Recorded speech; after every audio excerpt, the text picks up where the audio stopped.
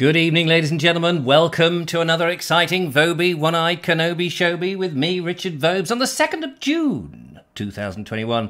Yes, I'm here flying solo today, and it's been another hot day. Hot!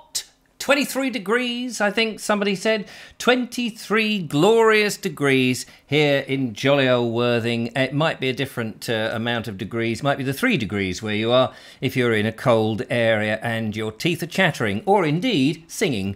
No singing in today's show unless it happens to be me singing for you. Although, ladies and gentlemen, please stay tuned in today's show because Raymond, Ray of Hope, has a rather jazzy little number for us all lined up. More about that later in the show. It's very nice of you to come along midweek to see me. Don't forget, if you enjoy these shows, you can support the show by becoming a patron of the show, and indeed the Bald Explorer, the whole caboose, by going to baldexplorer.com and throwing in a few pennies worth of whatever in the donation pot that we have there. Baldexplorer.com is the place to go. We have, for your delectation, thank you to the wonderful people who have created this in tonight's show, videos, six videos, and a flower and tree quiz from Mark Burgess. But first, we have rhubarb cakes from Sean James Cameron. We have more of Corfe Castle, where we actually see the castle, from Stephen Agger. We have hares and things from Richard and Anis. Bernie takes us out into North Wales for the very last time. And A Moment of Murphy is in today's show by Andrew Murphy. And of course, as I mentioned just now, a ray of the hope gives us some hope, 1920s style. But what is the famous piece of music that he has put against that theme? Oh, you'll have to wait and see. We will be playing that a little later in the show. Meanwhile, out there in the land of Nod, those people who've come in with sandturns, even sunburns, and red rosy bottoms from exposing themselves far too much in the sunshine are all the lovely viewers in the Vobosphere. And thank you so much for coming along and joining us. So prepare yourself for the Vobes style roll call, not as lovely and as classy or even on the sofa as the lovely Julia. But lovely Julia is out there making sure that we are all doing well. She does happen to be bathing little Joe, she said earlier. I'll be bathing Joe, she said at the same time. But don't panic. I shall be watching in case there's any miscreants out there causing chaos and mayhem. You don't hear the word miscreants very often, do you? But on this show, you never know what you're going to hear. Let's find out who is actually out there by scrolling up to the very top and giving you all a good fond hello. So, starting at the top there, lovely Julia, of course. Lovely to see you, lovely Julia. Colonel Craig Ratty is there. He says, am I the first in? Yes, indeed. You're the first in, which means that you have to sweep up at the end. It's a new rule that we've just introduced. If you come in first, I'm afraid you're responsible for making sure all the fag ends are up and all the popcorn is completely tidied away. And we want you to mop the floor so it's lovely for Friday's show. By the way, Dumpman should be here in a week's time. Yes, the legendary man that is Dumpman, who accompanied me on several of the videos that we made a few years ago. Not so many last year and none this year. But he will be here to promote his new set of videos in which he's been going off looking at train tracks as he does on his chopper. Yes, you should see him on his chopper. He is a proud boy, I can tell you. Especially when he's got his wonderful T-shirt, which has that famous band whose name always escapes me. I don't know. I think it's a boy band of some description. It isn't Being. No, not Being there. Just there. Them there. What was that one? The one with the singer. Anyway, it doesn't matter. I can't remember. What was it? Leave Them There. How do you do there? One with the northern singer who was on the talent show, and the other one who went off to America. Not Robbie Coltrane. Oh, I'm no good at singers and their names. And something about angels. Did he sing that one about angels? Robbie Simons? Robbie Robin Bank. I can't remember. Anyway, not that band. Was it Motorhead? I think that's the band that Dump Man. I'm just digging myself deeper into the ditch, which I don't mind doing because it hides me from everybody else. Anyway, Colonel Craig Ratty, lovely to see you. Thank you very much for coming in. Station Master's Choices, greetings, Richard. I hope you're okay this evening. Hello, Julia. Like the video with Joe, lovely Woodland. Thank you so much. Yeah, we had a lovely time, actually, down there in the woods. And it was nice to see little Joe confidently clambering up onto the very tops of the trees, swinging around, going, ah, like that, thinking he was Tarzan. And so I went swinging after him and went, ah, me, Jane. And Julia, no, she wasn't Cheetah. Anyway, enough of that gay banter. Daniel Watkins is also out there. Lovely to see you, Daniel. Thank you for popping in. No more birthdays for you for 363 days. So he said that. He says, I don't want to sound paranoid, but does Bonnie actually hate me for some reason? Why on earth would Bonnie, lies over the ocean, hate you? Why should she hate you? Have you done something to upset her? We don't want anybody to upset anybody in the audience here. Don't worry, all the haters, they upset me, but we don't want anybody, don't let any of the others hate each other inside. That's not how it works. No, the haters hate me and you all love each other. That's not a cue for an orgy. It's far too hot. So we've got Anna Jones says, hello, Richard, Julia, Bernie, Daniel, Peter. Good job you came in when you did. Otherwise, you'd have a list of 85 people to say hello to, like I have often. Mark's Adventures, hello to him. He is Mark Donny McLeod. He says, oh, he's back then after gallivanting all over the South Downs. I'm going for the jacket and mustard pullover thing today. Oh, yes, the jacket. Yeah. Yeah, no, I was thinking of a duffel coat, actually. That was going to be my modus operandus dress today, but unfortunately, I haven't got one. Plus the fact I haven't got any toggles. The last time I had a toggle was when I was in the Cubs, and that was supposed to be a woggle, but I got all that wrong. Anyway, never mind all that nonsense. Colonel Craig Radio, I've said, Glyn Horton. Hello, Glyn. Nice to see you. Very good. Good to see some old names. There's Bonnie, who's saying hi. For some reason, she says, I really hate and detest that Daniel... No, she doesn't. I just made that up to stir the pot. You know what I'm like. I do like a good stir. Anyway, enough of that business. Let's have a look. We're scrolling. A lot of conversation there. Says, I've been lying on a swinging man chair. Ooh, I've seen those in certain videos late at night. I'm not sure that you want to be promoting that. Reading in the sunshine. What were you reading, Bonnie? That's what we want to know. What is on your reading list? Walking with John and Diane, Diana, get it correct there, says, whoa! Bonnie? Whoa! Is that some sort of, that's what I thought, some sort of euphemism. But isn't a euphemism an instrument, a musical instrument? Does that go with the, oh no, that's a harmonium, isn't it? No, yeah, I'm thinking of a different thing. Sorry about that. See, I am easily confused, as you may well know. So that's all good. We also have there, Kerry Baldwin, hello to you, nice to see you. Also on our list of entrants for the first to arrive and grabbing all the good seats is Andrew Norris, lovely to have you. Ralph Tomlinson, hello to you, nice to see you. Patrick Brooks. Tracy Murphy is in the house. Who else over there? Clive Waterfall. I'm looking right over there. I don't know why the comments are so far away. Maybe if I put them here, it would be a bit easier to read, wouldn't it? And also, I'm slightly dazzled by the lights. Dazzled by the lights! I don't know where that came from. Bonnie says, I'm in a rant mode, so hold on to your hats. Are you going to ring in, Bonnie? We want a good rant. I fancy a rant tonight. Ron Langley, good evening to you. And Ron, we can see your lovely text glowing in the wind. G Ramps is out there. Nice to see you, Chris, out there, down there in Somerset. And don't you dare take the mickey of my accent, because my accent's normal. It's just you that has a different accent, you bald bloke with glasses.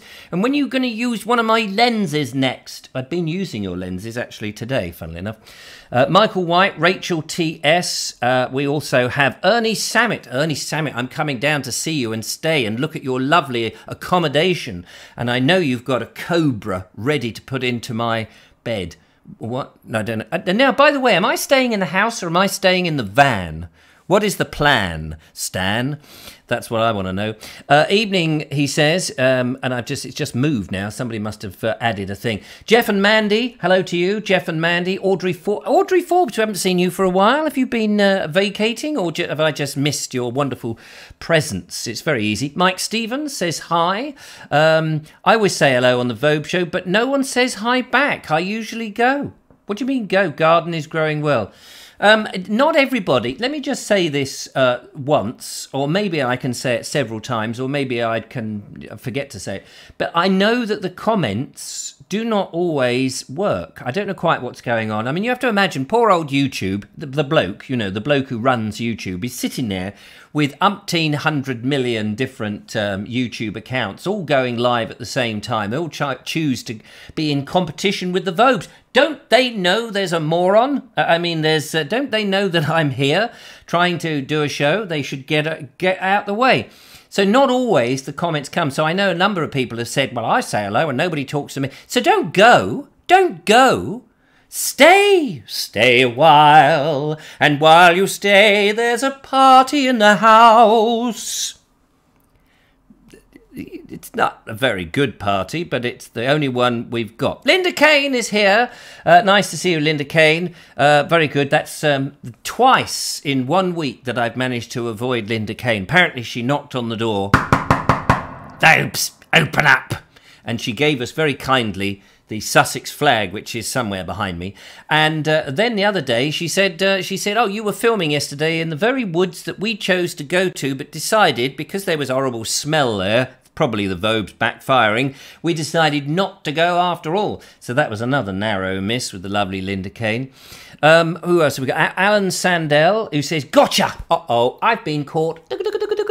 Nice to see you. Don't know why the show wasn't streaming for me. Alan Sandell, we have taken a special thing out with YouTube that certain people who, you know, we feel are a little bit cagey, a bit dodgy, and probably dealing cards to each other and playing a nice game of bridge, probably shouldn't have the show streamed to them. That is the raison d'etre. That's French, by the way. Don't stop me off on the French from last week, in which I had been learning some more of your lovely English phrases, like how you say, I would like a full English breakfast, if that is all right with you. That is the noise of the television in the old days requiring to be turned off. But nobody remembers the old days, only some of us old fogies. Michael White, I think I've said hello to you, which is nice. Who else? Ali Sandell. Ernie. He says, up to you, a bedroom I named the Blue Room. Can be kitted out for, well, that would be lovely. I don't want to sleep in the van. If I got the chance of sleeping in the Blue Room with all those blue furniture that you've got lined up there for me, that'd be lovely. Is that do I have to dress up as the Blue Boy? You know that big is it Gainsborough who did the picture of the Blue Boy? Where's that microphone over there? Is it Gainsborough? Or was it Losborough? Rita Loy is also out there, says, talk about a Freudian slip, calling yourself an idiot. Yes, I am a complete and utter idiot. Oh, I accept it. If I say it, then it's all right for you to say it. You see, it takes off the edge. If I call myself a complete and utter twit, then it doesn't matter if you say it because I've got in there first. Is it this vehicle is reverse psychologying? I think, something like that. Rachel T.S. says, love the French accent, Richard. Thank you very much. That's very kind of you. It is a genuine one. I got it out of a bottle at Kentish Town Market in 1962, a year before I was born. Don't work that age business out because I'm actually younger than I really look. in the head. Kerry Baldwin says, been on the coaches a few times. Oh, nice. It's very nice. I've been on a few couches myself in a few times, but I can't possibly tell you where. That would be revealing too much of a secret. Have we got... I probably missed tons of people out, and I apologise if I did miss you out, but no matter. Let me just move my comments bit, shibbit, nip, nip, nip, and cosy. Thank you very much. A bit more out the way. Is it too hot for you? Are you ready to complain? Oh, it's too hot. It's just too hot. Oh, blimey, I can't cope with the heat. Is it too hot?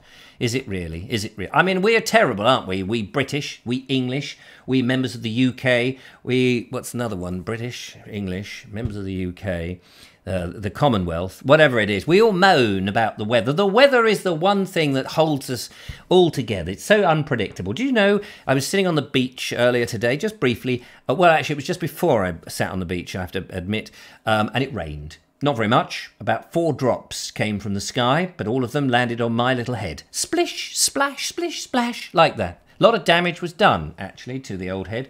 Colonel Cragratty said it started raining just as I was about to wash. You should have just stripped off, climbed up the side of the house, which I'm sure you do all the time. You probably don't have any furniture on the inside of your house, do you? You probably just sit and have the sideboard right above the eaves. You probably sit there with a television underneath the windowsill on the top floor. I'm sure that the kitchen sink must be... Oh, quick, think of another feature of a house in which the keystone next to the cops. Now, ladies and gentlemen, I had this arrive yesterday, came home, and I have no idea. David from Waterlooville. Do you watch this show? He probably only watches The Bald Explorer, I don't know. David from Waterlooville. That's a cryptic clue. I know that you must be in Hampshire, for that is where Waterlooville is, and I know it's nothing to do with, not Nelson, who's the other one? The one, not tonight, Josephine, not tonight, that one. What was his name? Emperor Bonaparte. Yes, whatever, do you mind? Anyway, this chap, David from, I don't know who you are, other than David from, and there's a little kiss. That's a bit of a worry, really. There's a lovely little kiss at the bottom. Oh, hello. Nice to see you. Anyway, he has left, wedged up in front of my house, this rather unusual object. I think it is something totally sexual and should be only used between the sheets. I think it is a very small bedpan for warming up the bed. Either that or you put a part of your anatomy in there and... It's a branding... Oh, it's a brown... Stop it. Ow, that bloody hurt. It's diabolical, that's what it... Oh, Diabolo, it says on there. It says on the tin, made of cardboard, the cardboard tin, it says on here, a toasted snack maker. Has anyone seen one of these? Does anybody know what they are? It creates terribly tempting, devilishly deep-filled toasted snacks. Which sounds really... Yeah, it's a waffle maker, I think is what it is. But I don't know what this ingredient is. It says here, open the Diabolo and build your snack. Close the Diabolo and trim away the edges. Place the Diabolo on the stove. And David from Waterlooville says, here, Richard, he says, delivered by hand. Try on your Essie. That's what it says in English words. No plugs, no mess, no problem. But I don't know what the... Is that bread? Is that bread that you use, or is it a special little piece of pastry? Oh, here's some information. Just a moment. There's some informazione here. Not your average square meal, it says by Diablo. I don't know if anyone's ever tried it. Anyway, yes. Oh, hello. We have a call. I believe it's Bonnie. It's the lovely Bonnie. Let's find out what she wants. Hang on, Bonnie. I just got to get my head together. Hang on. Just put my headphones on. Hello, Bonnie. Now then, I'm not going to talk to you unless your head is together. My head is together. It's firmly clamped behind with the headphones. And have you clamped it with your Diablo? Well, I can't quite. Even my poor little pinhead won't fit into the Diabolo. So your head wouldn't make a tasty snack then? No, definitely not. Don't start thinking about chewing on the fat of my head, because there's probably a lot of fat. People say I've got a fat head. Now, I saw your Diablo and I thought that's the perfect implement for when you come to have breakfast at the beach hut. How would you heat it up? You need something hot. Now, I know I have a lot of hot air. Well, I've got something very similar, and I make tasty snacks on my little camping stove in the hut. Oh, yes, I'm looking forward to it. When are we actually going to do this? You're going to put me up in the beach hut overnight, lock me in a cupboard, and I shall be banging on the door as strangers in the night go past. Strangers Well, you'll in have the to bring night. your van. You'll Oh, have yes. to bring your van and sleep over. So it's an experiment for you to sleep over in your van, and then I'll see you at the beach hut in the morning. Yes. So nobody's allowed to sleep in the beach huts, you see. They're only really cupboards. Yes. Anyway, I phoned up for a rant. Oh, good. Oh, good. Now, which volume of rant would you like? Because I can go full Beaufort scale. Mm-hmm. Well, no swearing. No swearing. This is a family show. No, I don't do swearing. No. I don't do swearing. But I can do a full Force 10 rant, if you like. Right. What's the other option? I can go away. Well, we don't want that. We don't want that. We certainly don't want that. So, Force 10. So, what are you ranting about? What has prickled your skin to make you ring in and have a sound off on the Vobe show? Last night and the night before, all the two tomcats came knocking at my door. Do you remember that old town? Anyway, all the GCSE students in this area in Brighton and Hove decided to go down to Hove Lawns with bottles of booze in carrier bags and basically have a big rave, break glass. So there's broken glass all over the lawns, so you can't take your dog there. I love the sound of broken glass. I know. Sorry, I know. I just got that in. Anyway, there's broken glass. Yes. They couldn't be bothered to go to the toilet in the proper toilets, and they all peed behind the beach huts. They also climbed on the beach huts, and somebody had brought an axe, and they smashed the roof off one of the beach huts. They've also ripped all the poles off the sides of the beach huts where you put your, windbreak, and they've graffitied. So we've got lots of rude things on the back of. I won't tell you what the rude things are. Is there a tamer version of something rude that they put that is broadcastable? Well, apparently, and this was on the back of my hut, Terry gets pussy. So I'm assuming he's got a cat or something like that. I think Terry from Terry's All Gold, he does own a cat's home. Something like that. So yeah. That was all over the back of my hut, so I had to scrub that off. But there was some quite interesting anatomical drawings on the other huts, but I'm not that expert. So I couldn't really recognise what they were, but there was quite a lot of laughter from people. But anyway, you can imagine. I can imagine there was a lot of rockets and boulders. Yes, that sort of thing with with curly bits. But anyway, I'm not sure. Curly bits. So everybody's huts got attacked, and it was awful. And the police were down there, but there were too many of these teenagers for the police to do anything.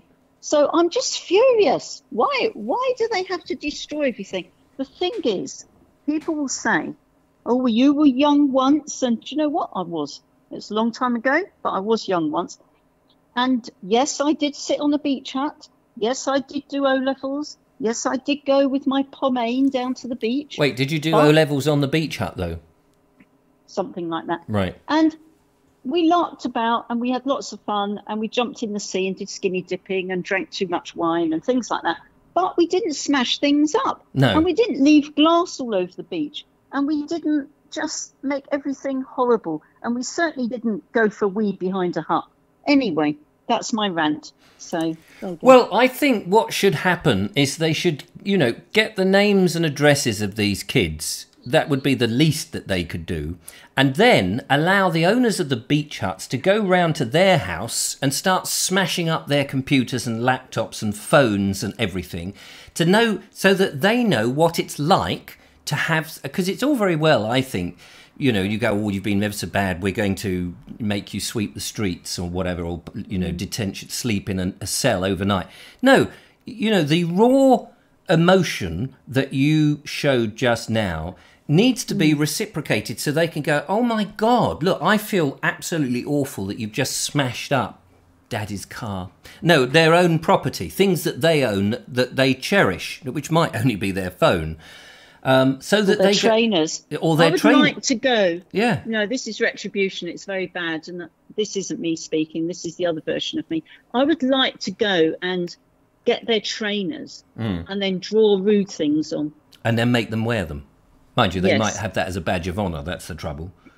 No, I know. I would like to go to Clark's and buy old lady slippers And force them to wear those. And old man Jesus sandals, and make them walk about in really naff shoes. Yes. And that would be their punishment. Well, they could walk about in spare throw-offs from me. That would be a punishment.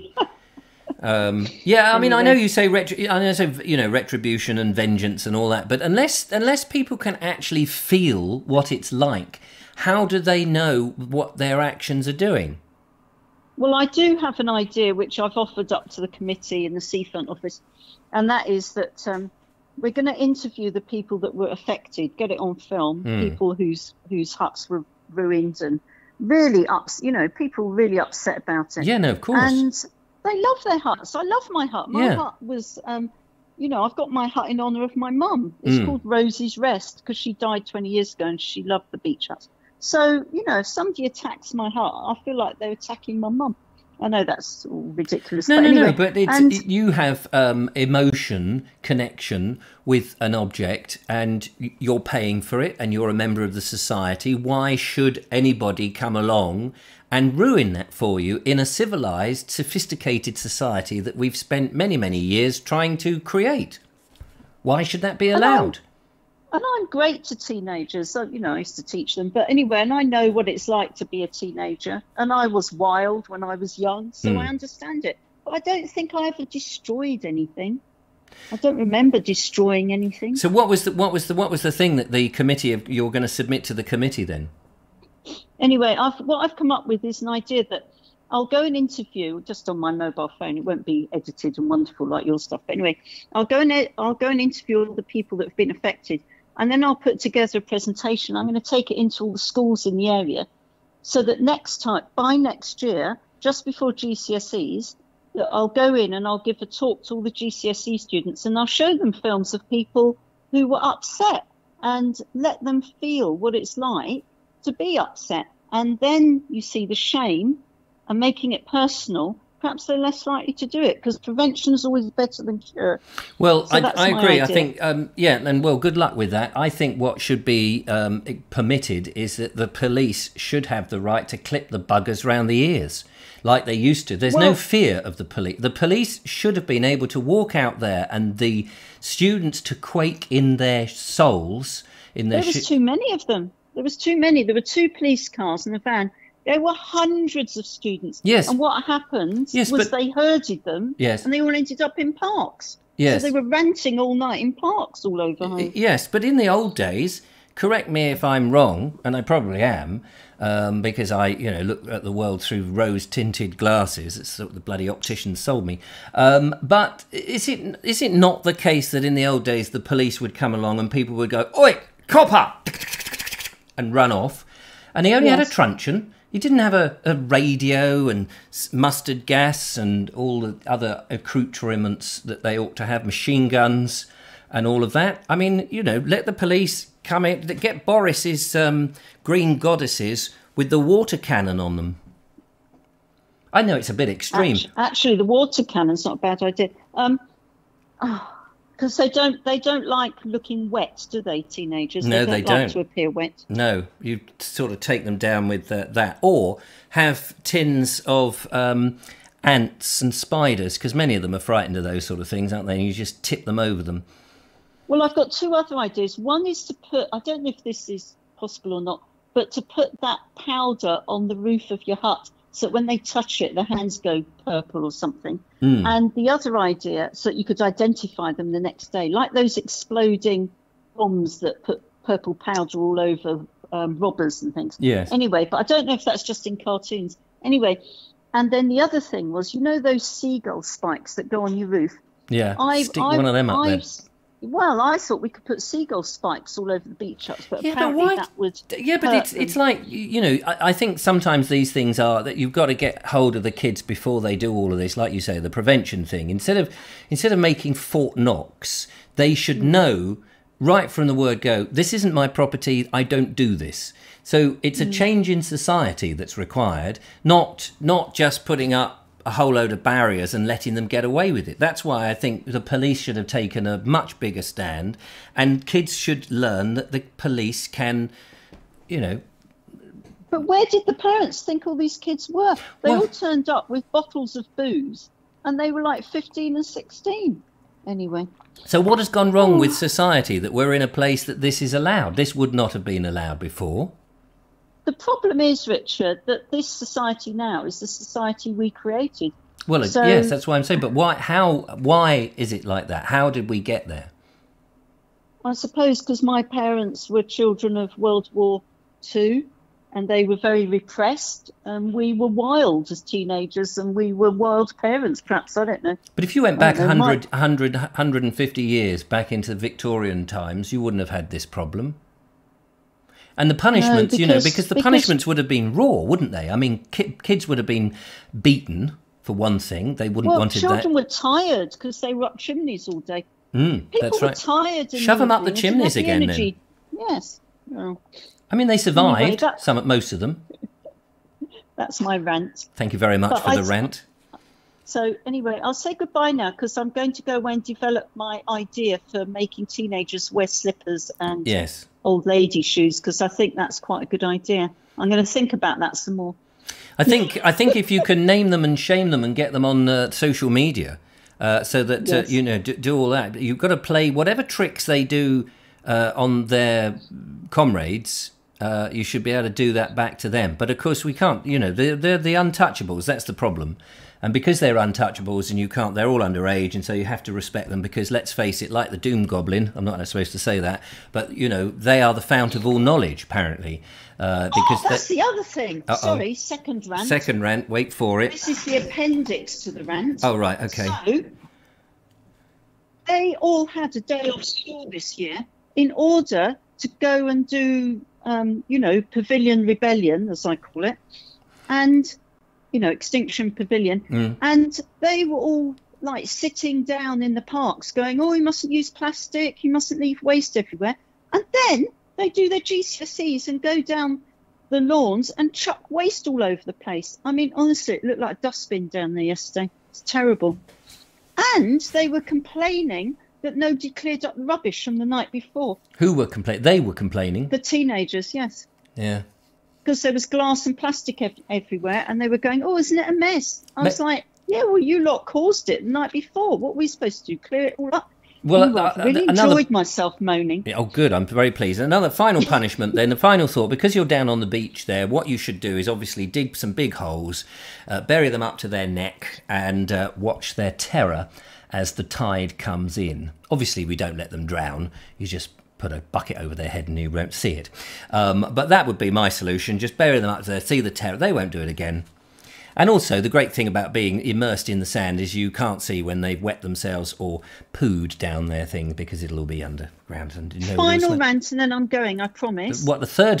Hang on, I don't think we booked three rants. This is my second appendix to the original rant. Right, okay. They were barbecuing, and they leave all the barbecue coals on the beach, and then a toddler last week walked on the burnt coals and ended up in A&E all night. Good God, what was the toddler doing out there at that time? No, that wasn't at night. But the barbecue coals keep hot until the next day. Oh, useful. You could go down there and cook something whilst you're all pent up, couldn't you? Anyway, I will go now. Well, lovely to talk to you, Bonnie. Sorry about the ranting. No, love it. I love it. We love it. Even if you didn't. No, we love it. We love a good rant. Golly, that's what this show is all about. Get it off your chest. Right, okay, bye. Take care. Bye, Bonnie. Bye. Bye. There we are. That is Bonnie having a rant. What do you think? Do you think that was dreadful? I think it's awful. I mean, I do think that kids are a bit unruly. They think they rule the roost, but then we've given them that permission, have we not? We have allowed that situation to happen. Where are the parents? Why are the parents at work? Because parents don't do parenting anymore. Apparently, that's not for them. It's for the school. We take everything away and give it to organisations and governments. We don't take any responsibility. We barely take responsibility for ourselves, and we seem to take no responsibility for what our children did. And yet, years and years ago, there was that fear. If somebody said, right, I'm going to tell your father about you. Oh, please, mister, don't tell my father. And then they would get a good belting with the old belt obviously at the back of the chair. Now, I'm not saying that punishment to children is a good thing, but somewhere, there's got to be an answer. What do you think? 0793 4746 790 is the number. Give us a call. Lots of interesting comments there. Let's just have a little pick of the bunch before we get to our first video, ladies and gentlemen. It's a good show tonight. Do like a good rant. Do save up a rant for the Friday show. Love to have a good rant. They have to learn that actions have consequences, says Audrey Forbes. Exactly. But how? How do you do that? That's why I thought, you smash up their things, they will know what it feels like. Michael White says water cannon is useless unless they are targeting a specific place. Boris wasted a ton of money. Oh, I think, though, they probably would enjoy it. That's the thing, wouldn't it? They would just laugh. And this is the problem. If you laugh at authority, the authority just disappears. So you don't want anything. Rubber bullets might be a bit excessive. You wouldn't get them laughing then. Nanny State, anyone afraid to upset people? I think you're right there. I Willoughby says bring back caning and smacking. I think that you should put the kids in the stocks. That would be good. So get them in the stocks so people can look at them. I wouldn't want people throwing things at them, but I definitely think that they should be, if you were to parade them in the town, and so they had to be there, they would make sure they're comfortable and all of that, but know that this is an embarrassing thing, that it isn't the walk of, something to be honoured. But if you were able to put them in there and say, this is your idiot, this person damages property, and so that next employers will be able to look at that and go, do we want that person working for us? Do we really want that? You've got to start it off at some point, so that because there are people say, well, they didn't think about it, did they? And why should they then suffer for the rest of their life, for their careers? But at some point you've got to say, well, actually, look, this is what will happen, and you make these first lot a figure of fun and all the rest of it, so that the future generation know that, oh, if we do this sort of thing, we could ruin our whole career. The whole point of the O levels and the whatever it was, the CSEs, the Gmails. What was it they were doing? They were doing some exam, whatever, the G levels, O levels. I can't remember what you said now. Whatever the levels are, Somerset levels, whatever they were doing, the spirit levels. I don't know. But what the whole point of doing the examinations and getting over it and then having joy. Well, we'll celebrate, knowing that there is a limit to how far you can celebrate. Yeah, go on the lawn, have a glass of wine, have a dance around, kiss your mates and what have you, but don't go and damage other people's property. It's not yours. That needs to be just well and truly brought into people. David Vad says, get out in the open. I know I have. I don't know what that's about. Michael White says, children are told that they are little princes and princesses, and then they grow up and think they're entitled. Meghan and Harry seem to come to mind on that one. 6 weeks of carpet slippers, says Graham Cass. I think that would be good. Alan Sandell, my children didn't run wild and their children haven't. Yes, so where is it? Julia says, I'd better see my big brother, the slippers to his backside to know I needed to check my... Oh, yes, I only need to see my big brother have a... That's right. If you see someone having a thwack, it's sort of go, oh, I don't really want that. Clive says, sorry to hear the tale of woe, Bonnie. A whiff of tear gas might put the little devils off. Yes, the old are worse than the young, says brainwashed Chris. And Dean M. Cooper says, my rant today is people need to turn off their indicators if they are not turning off. I had an accident in my truck today because of this in Elm Grove in Worthing. Well, yes, maybe they should have no radios or any other things in the cars to remind you that you've turned your indicator on, because sometimes those indicators don't go off on their own accord. I've turned it, and then you've been busy looking at the traffic and you realise the thing is still on. And I completely agree, though, but maybe the indicator should be much louder. Maybe it should be in your ear going ka-tinka, ka-tinka, ka-tinka, meep, meep, meep, meep, turning left, turning left. Then maybe it would be so irritating that you'd actually remember to do it. But the trouble with driving is we're being given so many luxuries now, haven't we, that we forget we're in a box that's going at certain speeds. Go back to the bloke who had the original Mini, whoever it was who designed the Mini, famous guy, I can't remember his name. And I remember hearing an interview with him on BBC Radio 4 when I used to listen to the BBC before I revoked my licence, and now I have nothing more to do with them because they're all far too biased and very woke. But when I used to listen to it, they had an interview with the guy who did the Mini, and he said that when the Mini came out, we saw other vehicles having radios. We didn't put radios in. We wanted to remind people they were driving a box and going at speed, which is why it was low to the ground, so you felt the travel, and you had this massive, great big gear stick. He said we did all of that on purpose. So there might be something in that. Michael White says, is it really the fault of our media who teach them to hate this country? Oh, it is really yes, well, we do a lot of it. I mean, there's a lot of that. I think that is true too. John B says, bring back the stocks and throw tomatoes at them. I think definitely some sort of social, because teenagers particularly do not like social embarrassment. That's where you get them. That's where you hoist them. That's the Achilles heel, isn't it? If you can embarrass them in some way that makes them go, crikey, I don't want to get involved in that. Even though, the alcohol fueled it, the gang mortality, what is the word? The gang, where the gang gets, they can't help themselves. Brainwash Chris says, adults make worse decisions. That may be true. I think that you should say some adults make worse decisions. You can't say that all adults make worse decisions than younger kids, because a 5-year-old getting into a car and driving is likely to make far more worse decisions than an adult doing that. And now you may argue, well, what if the adult was drunk? And you say, well, in that case, what about if the child was drunk? If you have equal situation. So, some adults do make worse decisions than some children, but it's that's such a blanket statement, young Chris, brainwashed or not. That is still a bizarre statement.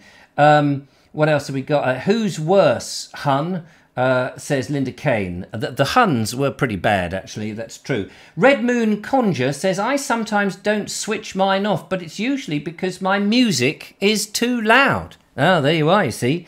This is the thing. We have so many distractions because we've made life so easy that we even forget we're driving.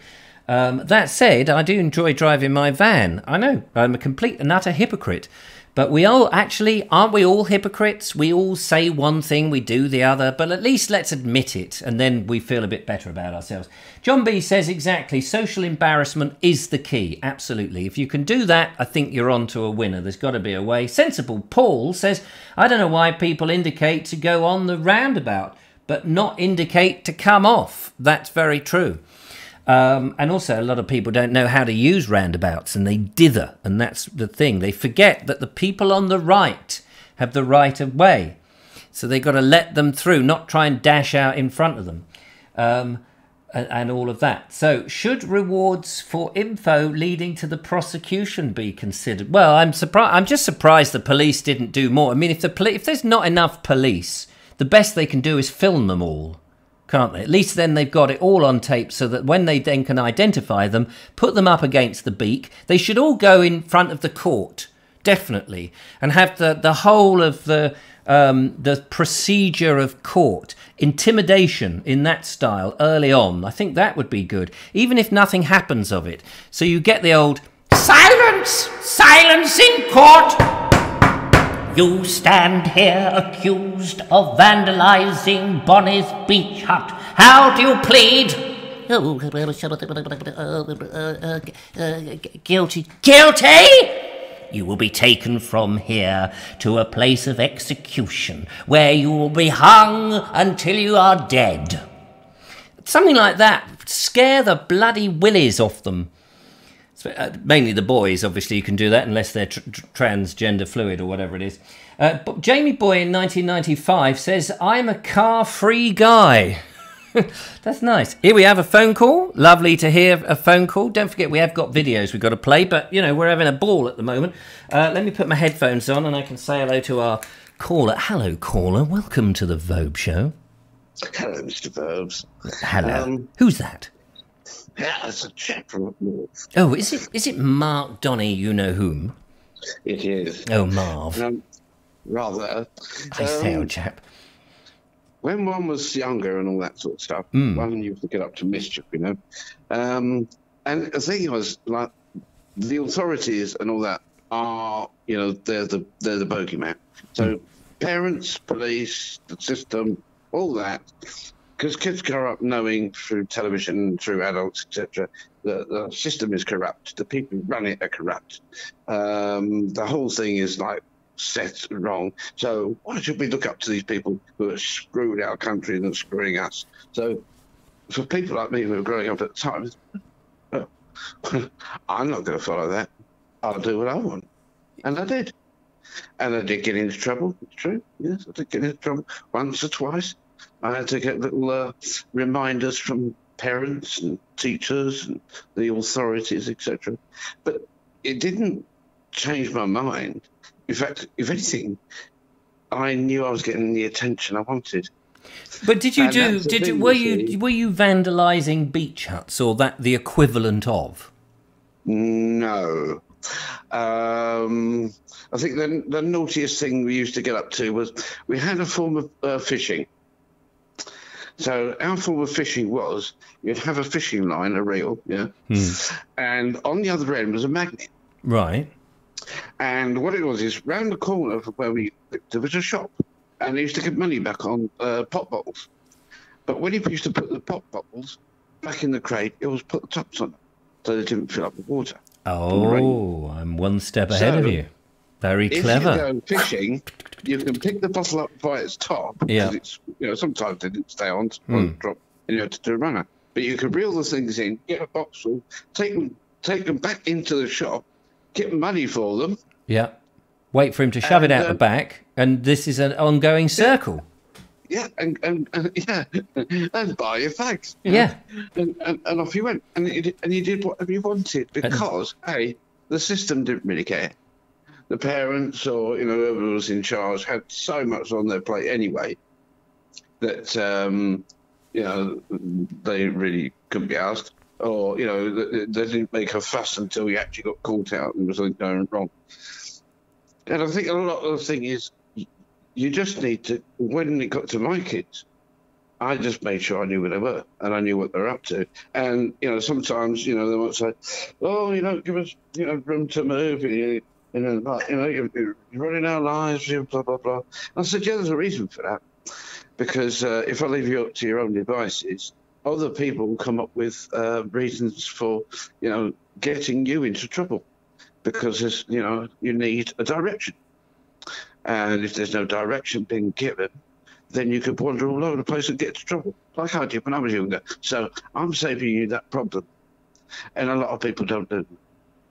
You know, and because there's not that there, and also parents who think, well, yeah, I'll try to put restrictions on our kid, but, you know, the schools told me I can't do this, the authorities told me I can't do that, and, you know, got washing behind the ears and all this business, I can't touch them.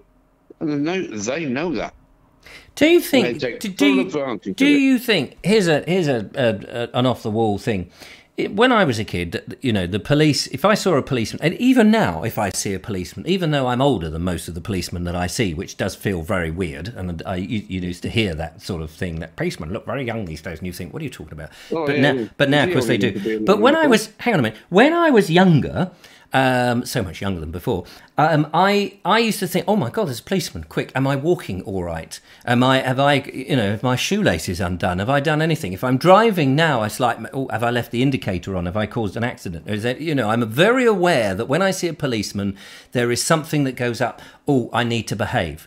Now, do you think that in the old days that the system was a little bit more restrictive? And there was a bit more authority, and kids, and what generally, that we get a lot of. I think that depends on where you live. Well, yeah, okay, that can depend on where you live. But the hardships, what I'm trying to get to is the hardships of life made people be more creative and inventive and work harder to overcome them. Whereas today, I feel there aren't any hardships.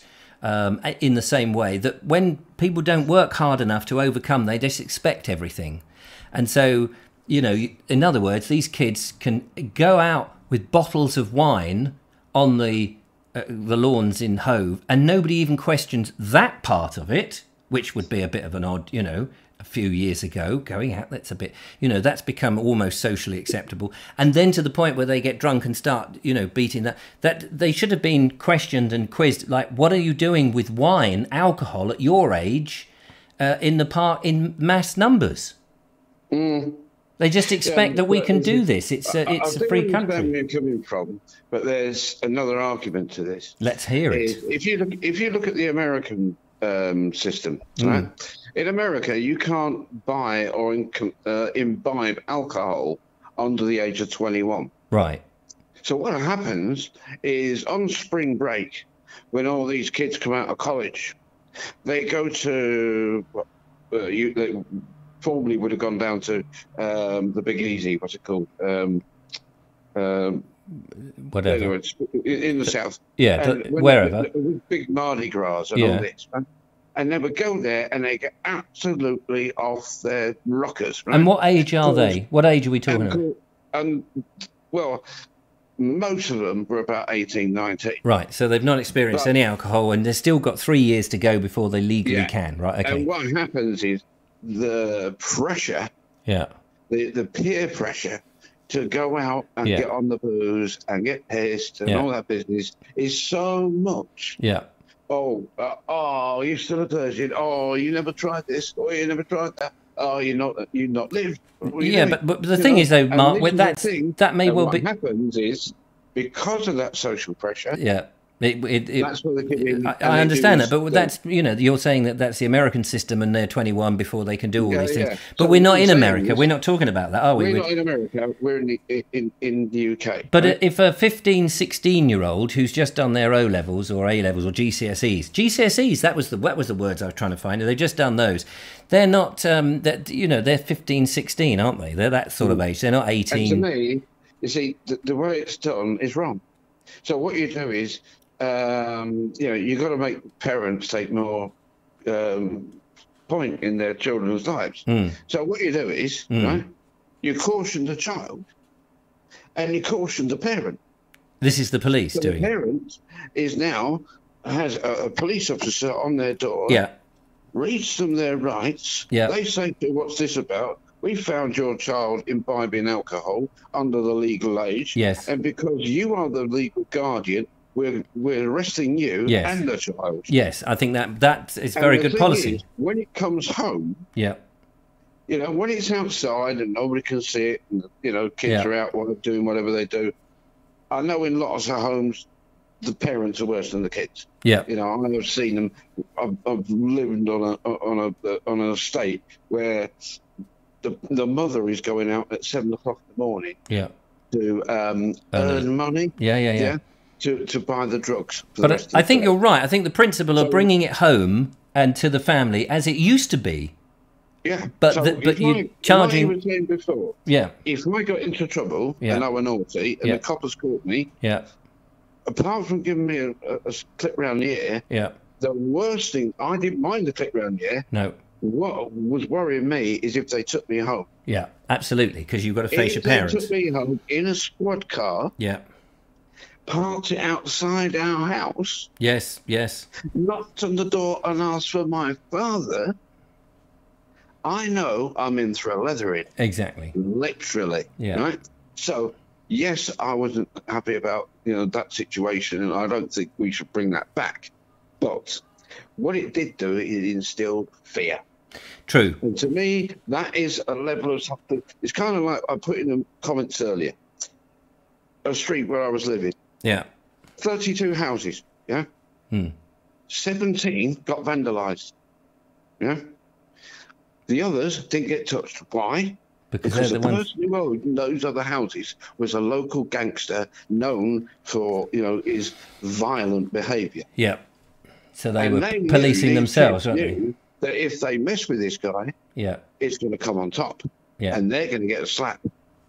in one way or another. Yeah, and that probably still goes on. Do you think this was? I can't ask Bonnie now; she's gone. But I wonder if this vandalism was fueled by the alcohol, and if it was, I would imagine it was. Yeah. Right, if it was, then maybe the system like the French and the sort of Mediterranean system, where you have the family meals. I know people don't have family meals together. That's one thing that would have to be done. Well, where yes, you introduce a little bit thing of respect for alcohol within the meal, so that so that you get to a point where you don't have this. Oh, we will now overdrink on this stuff, and the whole point is to get blathered. Yeah, the whole point was to get them to the point where it's no big deal. Yeah, and then they're not responsible. Okay. And they're used to it. Yeah. They're not going to make. They're not going to. And this is the thing: when you put that 18, 21, whatever limit on, what happens? Yeah, as soon as that person absolutely. gets to that age, they go absolutely mental. Yes, that's right, because they now want to experience. I can do this legally, and you can't stop me. Exactly. And when they do, they go out and get absolutely blathered. There you go. Right, brilliant. Thank you for that, Mark. We'll leave it there because there's videos to come up, isn't there? Yep, I got running out of time now. 5 to 9. Thank you very much, Mark. Look after yourself. Take care, pal. Take care. Bye-bye.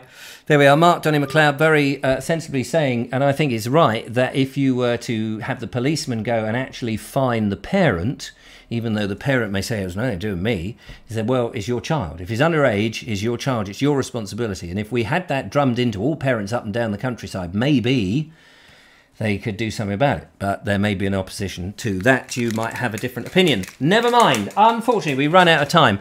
Never found out if David from Waterlooville is out there, but I will try and do something with this in a show coming up near you. I don't know, does that make you look Spanish? Is that Spanish? Not that I can do. Hola, hola. I don't know what it is.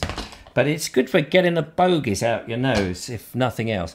I will try and make some up in a Bold Explorer or something, cooking show, or even a live cooking show. But I would love to be able to thank David from Waterlooville for that. I will mention it in the Naked Englishman, and I will mention it in the Bold Explorer, and the Sunday Chat probably is the best place to do that, in case he hasn't seen it, or in case I've missed it. A 1930s, good evening, ladies and gentlemen.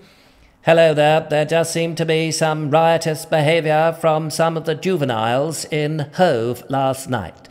It is a terrible situation. We go live to a man who is there. Hello. Oh, hello. I'm there live. Funny, we've got the same voice. Yes, that's right. I have the Brighton equivalent of the voice. No, the Brighton equivalent is over here, if you don't mind. So sorry. Now back to the studio, where there's something lukewarm warming up in the oven. Anyway, enough of that gay bollocks. It's time to go into the video suite. To calm ourselves down after all of that, we should go and have some rhubarb cakes. And there's only one man I know who knows how to grow the rhubarb. Oh, hi there, new! It's appropriate moonlit tonight, Mrs. Wright. You're buying the rhubarb. Mm-hmm. Yes, it's Sean James Cameron, and he's going to show us how to make rhubarb cakes. This bottom piece here, you just take that off. Throw that onto the compost bin.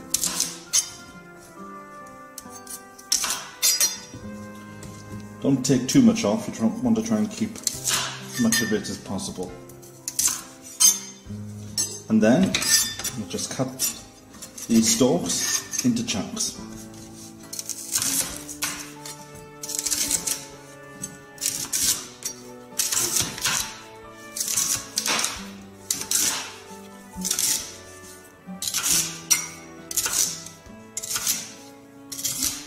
And the top pieces, I'm going to throw them away as well. Preheat the oven to 120 Celsius.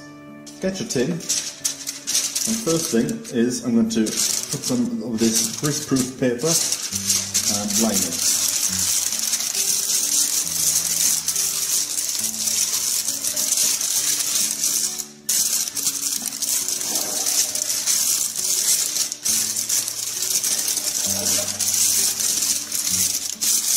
That just helps to stop it sticking. There we go.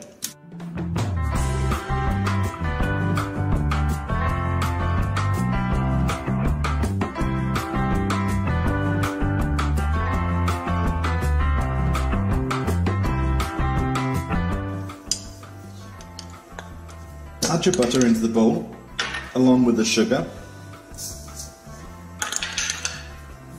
and then just cream those together.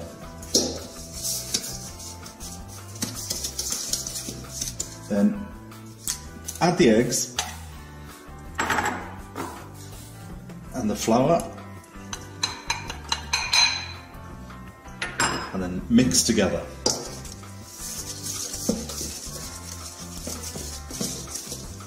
When you get it to a creamy paste, then add 1 drop from the vanilla essence, and then beat that in. Then into the tin, put your mixture. And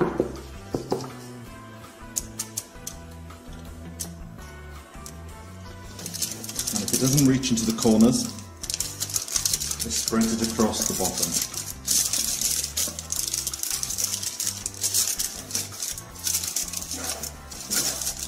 In the rhubarb, toss in the 25 grams of demerara sugar. Just toss it around so it comes into contact with as much as possible. The smell is that start of summer smell. Beautiful. So now it's on to the crumble. So we add the butter and the flour, and then using your fingers you just mix the two together. You want to get it until it's like fine breadcrumbs. So here we go, now we start building. So you got your cake, then you put in your rhubarb. Don't be concerned if you don't cover it, because if you have bits of rhubarb sticking out, that's fine, because all this will stew down. Just try and cover the bottom as much as possible. There we go. And then just add the crumble on top. Like I said, don't be worried if it doesn't cover the whole lot, because everything will work its magic in the oven. There we go. And then pop that in the oven for 25 minutes.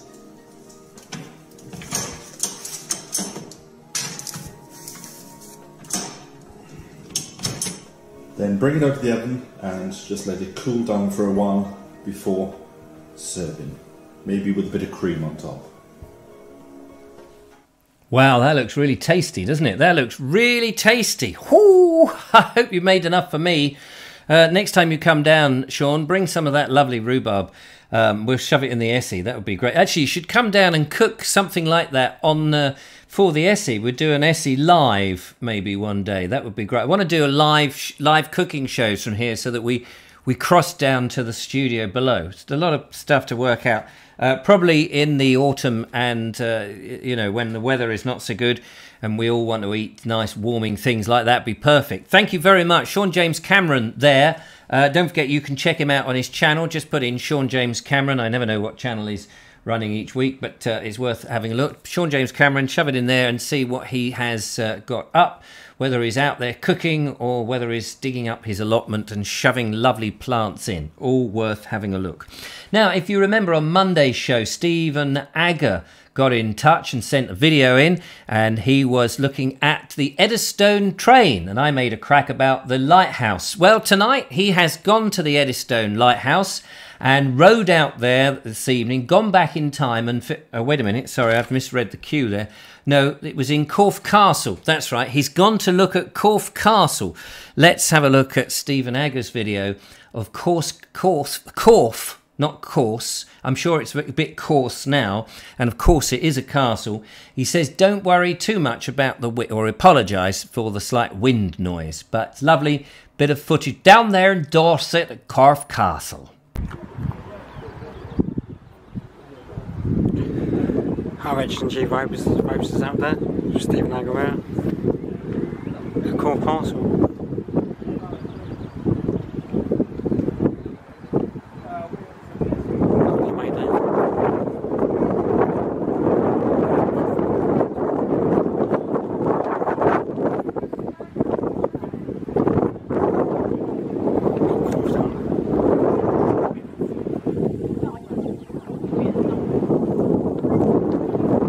train stations there.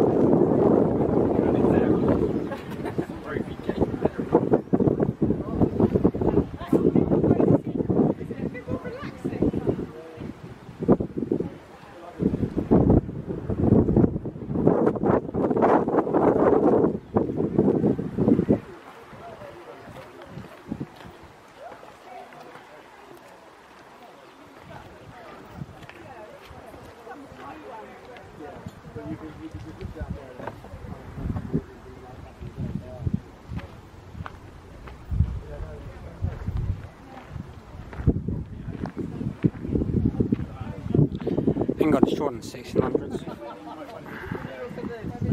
By Cromwell. And I just thought I'd share this for you lot. Back to your new studio. Looks a bit overgrown, doesn't it, in Corfe Castle? I thought it'd be a bit smarter. What I find a shame, thanks very much, Stephen, by the way, that's really nice to see the inside of Corfe Castle. How much did it cost to go in there, and what camera are you filming on? You're another one with one of these zooms that just seem to go forever. I'm looking for a zoom, and the zoom for my my decent camera, I spent a lot of money, is about £900. £900! Whereas I'm sure your camera wasn't that expensive, and you've got a zoom that goes forever. You must have the same camera as Bernie.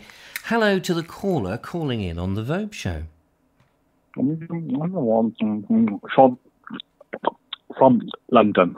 Sean from London, hello. Are you gobbling up that very lovely rhubarb? Rhubarb crumble cake. Yeah, when did you film that? Oh, about 5 years ago now. Oh, but, fair enough. But I will be doing some elderflower cordial and elderflower juice soon. Oh, yes. Well, we're supposed to be doing that because the lovely Genevieve posted a book about how to make some of this elderflower stuff, and we've got to go out and start collecting some of those leaves and crack on with it. Otherwise, nobody will send us. The best time to pick them is in the morning. Is it in the morning? Because they have more.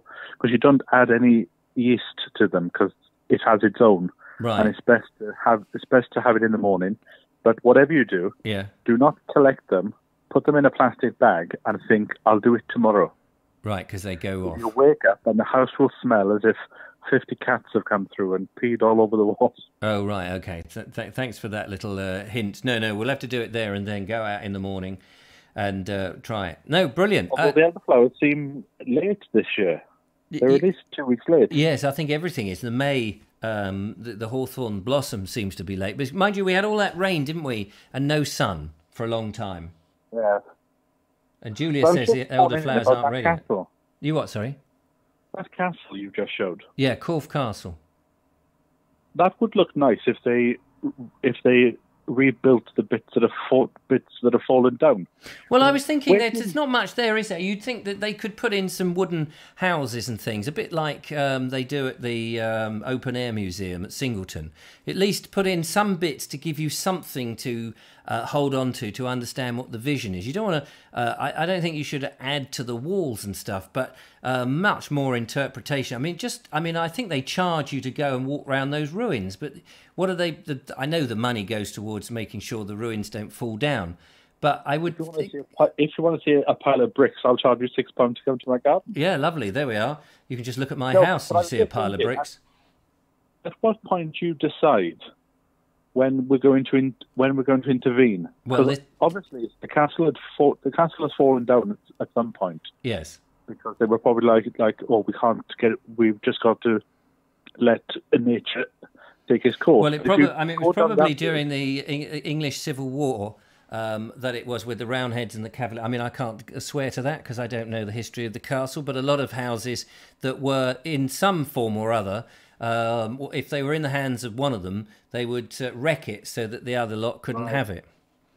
And then it would fall into very artistic, sort of, with all the ivy and stuff, and it would be a lovely sort of Georgian ruin on the landscape. And then, of course, slowly people started to realise, actually, we can tag people for money to come round and look at some old ruins. Because if they are preserving the ruins, then that's interfering. And if they don't interfere, the thing will just fall down even more. Yes. Therefore, just build the thing back up again. Well, this is, I think one could you could infill, because you can see where that connected, you could infill it with something that's not actually connected to it, so that you could remove it, you're not damaging the existing walls. I think. But what do? You can't put them in perspex, because if you do that, then suddenly it's not real anymore. It becomes a theme park. Yeah. It is a theme park when you have lots of people walking about, eating and drinking and, looking at it. And as soon as you put interpretation boards and things up, you've changed the whole nature of it anyway. It's no longer a ruin. It's suddenly, as soon as you become preserving something, you've changed what it is. But, who are you doing it for? This generation or the future generation or what? It's a difficult there's a thing. castle, Caerphilly Castle. Mm. And is that a cheese castle? They do it on the side. Oh, right. Okay, thanks. But as far as I can remember, they have turrets on each corner. Carrots? And one of the turrets has been falling down, a bit like the Leaning Tower. Yeah. So they've put all this device up to stop it from falling. Right. But there was a big debate to say they should just let the thing fall. Yeah. Because otherwise, what do you do? Unless you cement it up, you don't want all this stuff holding it up, because then it looks stupid. Yeah, that's what they've done. They've put all these rafters there to try and hold the wall up to stop it from falling. Yeah. But isn't that part of the circle of life? If a building falls down, right, it falls down. So there's a few comments there about Corfe Castle. It's a national trust. Members get in free, says Rachel. And somebody else said yes, that it's correct, that it was during the English Civil War. Oliver Cromwell blew it up, says Rachel. Mark G says it was damaged in that very period. So, I wasn't talking a complete load of rubbish. Michael White says the English Civil War destroyed a lot of beautiful buildings, especially tombs in churches. On that hand, then, why didn't they leave half of the East End the way that it was when it was bombed as a memorial? Yeah. Well, this is it. Well, it's too prime. They're very selective with what buildings they want to keep. Yes, but that's only a recent thing. Funnily enough, you linked very nicely into a little piece of information I can impart live on the show today. I've been reading this book by Trevor Rowley, The English Landscape in the 20th Century, and I've finished the last chapter today, and it talks about it talks about the monuments in Britain, and it's only really in the last 50 to 60 years that anyone really took any serious note of our old buildings and stuff. And prior to that, yes, there was a few distinguished and elitist type properties that were being listed or scheduled, but it's only in the last 50 or 60 years, really since the end of the Second World War, 80 years then, that has been that people have changed their tune, because in the past they were quite happy to knock things down if they were in the way. And we would, yes, and even then, the 60s. We know what terrible things happened in the 60s, and people were quite happy to get rid of. It was just not fashionable to have these old properties, and so they would shove up this new concrete, which they discovered. Oh, this is marvelous concrete. Shove a bit of metal in it, and it sets, and it all looks as bland as anything. We'll call it brutalist, and it'll be lovely. Everybody will love it. And now, of course, less than 40, 50 years later, we're knocking that down. There's a street in South Wales where, and I don't know when compulsory purchase came in, but the council wanted to put a relief road to go up to the mountain. Yeah. And they bought all the houses except for this field. There was a field in the middle, and the guy didn't want to sell because it had been a farm, and it had been there since 1510 or something like this. Yeah. And he refused to sell. So they put the road around his farm, and the farmhouse is still there now. Good God. It goes to show.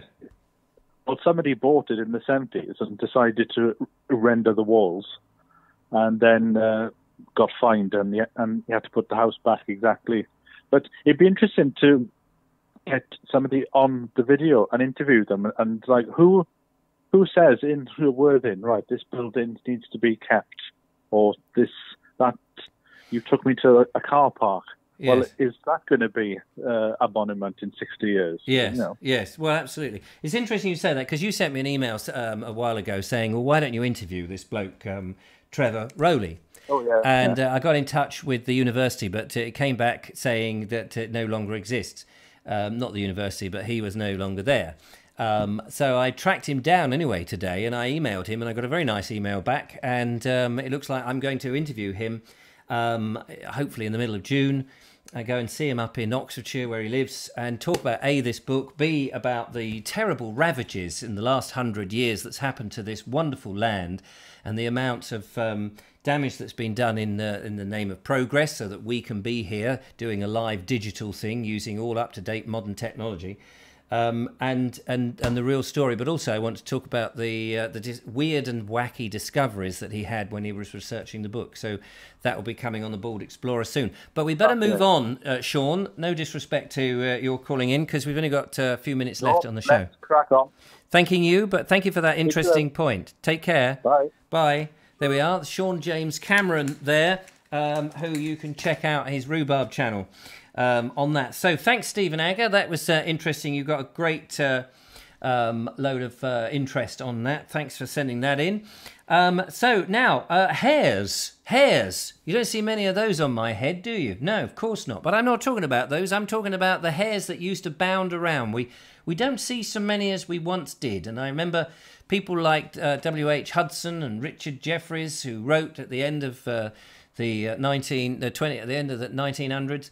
They were writing about these wonderful animals that they used to see on a regular basis. We don't see so many of those. But Richard and Annis up there in Cumberland, they have been witnessing some of them, and they've sent in a delightful video which just shows exactly what they've seen. Hairs and things.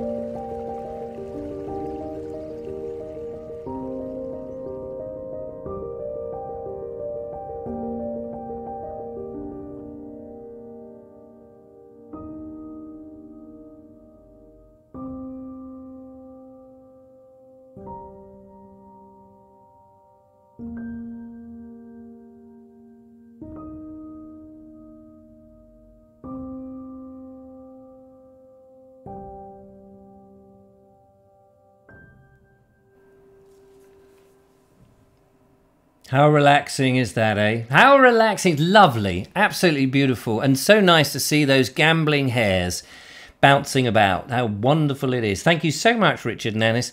That's lovely to see that. Beautiful, beautiful. Up there in Cumberland. I'm not quite sure where that is. I have to look up on a map. I think it's near Cumbria, isn't it? Anyway, lovely, lovely part of the world and lovely animals gambling about, as I so rightly say. So thank you for that.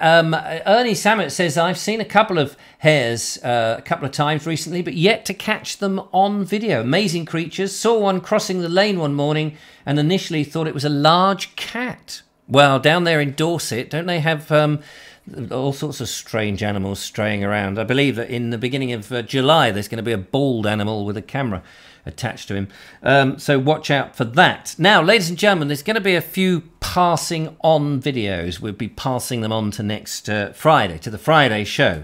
So don't panic. We will get to see them. I don't want to rush them through, but I'll try and finish on time if we can. So I will pass on a couple of those. I hope you don't mind. So Bernie, I know Bernie will be all right because he sends in plenty of videos, and he'll probably have a bit of a relax then. He hasn't got to rush to get another video out for Friday, so I'm sure that'll be all right. Thank you so much, Bernie. And our moment of Murphy will have to be transferred. I hope that's all right, that you don't mind, because I'd like to play out, if that's all right, with our Ray of Hope, our music, which will be coming up. But first, we have a quiz. Mark Burgess has sent in a quiz. This is an interesting one. I want you to have a look. Some pictures. See if you can identify what we have here. Hang on, I just got to quickly find the email. Teasers. Teasers. He says, spotted these on my nature walk yesterday. Don't know the names. One is, I'm not going to tell you. He says, can anybody identify them? So we got some flowers and trees. So we'll start off with some simple stuff and then we'll get a bit more complicated. So here we go. Here's the first picture. Can you identify this? They look to me like Speedwell. It's slightly blurred, the picture, but nice and close there. So that's what the nice vivid blue, I have to say. So Bonnie should be quite good at that, I imagine. But are you able to help out with this one? That would be fantastic. Rachel TS says, Speedwell, forget-me-nots, says Jackie. Maybe they're forget-me-nots, yeah, that's true. I was thinking, because it's slightly blurred, they're bigger, aren't they? Forget-me-nots are bigger than little blue flowers. Yeah, thanks for that. Okay, let's have a look at the next one then. This one should be relatively easy. I know what this is. Just looking at that. We were talking about it earlier just now about collecting, and Sean James Cameron said that if you leave it in the fridge overnight, it will smell something rotten. So that's kind of giving it away, I believe. But they are very beautiful and delicate. Rachel TS says it's elderflower, says Linda Kane. I'm sure everyone else is well on to that. How about this? What tree is this one? I'll see if I can go a bit closer so that we can see a bit more of the leaves. Something that is in blossom there. Is it some... I mean, I'm looking at the bark because I know what cherry looks like, and I'm not sure what that is. It's growing wild. It may be some form of... Is it some form of cherry? Is it? What other tree blossoms pink? Hawthorn. Can't be hawthorn. Pink. Do you get pink hawthorn? Maybe it is. A lot of people are saying, oh, red hawthorn. Not heard of red. Now I ought to know that. Red hawthorn. I didn't know that. It is hawthorn. There we are. Pink hawthorn. I didn't know that you could get red hawthorn. So I should look out for that. Maybe I've seen it but not noticed what it was. That's very nice. And this one then is, what is this? Let's see if people can identify this. I think that's, looking at the leaves, I think that's blackthorn, is it? But it can't be because blackthorn is not out at the moment. Or is it hawthorn? The leaves don't look right. Some of the leaves do, but some of them, maybe it's just the way it is. Elderflowers plunged into a batter, says Mark Adventurers, and a flash fry, and dust with caster sugar and cocoa powder for a nice treat. Oh, there we go. So that's, oh, Michael says plum blossom, hawthorn. I was going on hawthorn, but the leaves don't look right for hawthorn. It looks like there's some oak leaves in there, but maybe you... That's why I said blackthorn, but blackthorn is... it's plum blossom. There we are. Well, whatever. Not too sure. Now, what is that? That is some form of grass, is it? But great big leaves. It's a bit like mother-in-law's tongue, but it isn't mother-in-law's tongue, is it? Wednesday's mystery, says Dave Evad. What is that spiky grass? Blackberries, says Jeff and Mandy. Maybe it is blackberries. Could it be blackberries? Definitely hawthorn. That last one, says the lovely... Well, I know, but the leaves, hawthorn have very distinctive leaves. They don't have round leaves that we just saw. That's why I was slightly confused. We've got iris, not Isis, or flax, iris. Uncle Bert's winkle, says Dave Evad, which could be. And finally, we know what this one is. This is one of the willows, but which willow is it? Julia and I had a look at some willow the other day. Was it pussy willow, or was it, what was the other one? I can't remember now. The other willow that we looked at was something willow. Can't remember, but I'm sure you will come up with it. Yeah, willow, not wisteria. It can't be wisteria. It is a willow, isn't it? It's down there, but I bet that's by some water. What else have we got there? Goats, that's right, goat willow. There we go. Thank you, Linda Kane knows. Years and years of learning about these things. So there we go, that's it. Well done, everybody. Marvellous. Thank you very much, Mark Burgess. If you're out and about and you want to test the viewers, we have some botanist experts here. Take some photographs and send them in to me, richard@vobes.com, and I will shove them. If it's a video, send it via WeTransfer, but if it's just pictures like that, you can send it direct to me, which will be good. I'm just looking to see if there was any other emails that need to come in. Right, okay, so, as I say, a couple of videos we'll shunt on till Friday. Hope you don't mind about that. But it's now time for a ray of hope.